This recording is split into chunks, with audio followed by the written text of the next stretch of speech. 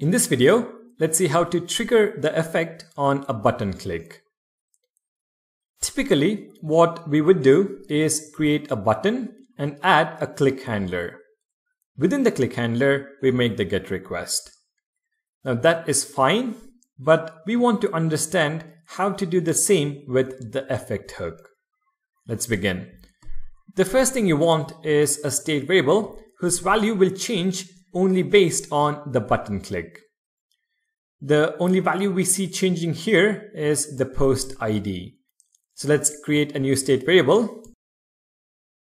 Const ID from button click, set ID from button click with a default value of 1. Next, let's add a button right after the input element. Button type is equal to button, and the text is fetch post.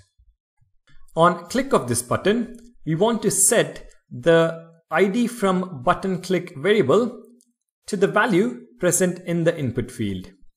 And that value is the ID variable which is updated on change. So on click, let's call handle click, which is going to be a function. Const handle click is equal to an arrow function where we call set ID from button click, passing in the current ID value, which is the text input field value. The final step is to let the effect know it is now dependent on the ID from button click value instead of the regular ID from on change. So ID from button click, ID from button click. And that is pretty much it. Let's head back to the browser and test this out. On page load, we see the first post title being displayed. I change value to 2.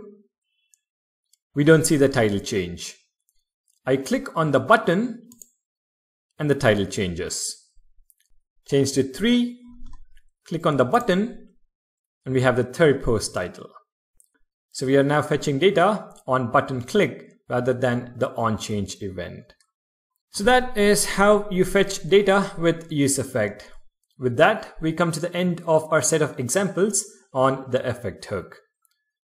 It might seem a bit difficult to grasp at first, so go through the videos a couple of times and you will find a much better understanding of the effect hook. Thank you guys for watching. Don't forget to subscribe. I'll see you guys in the next video.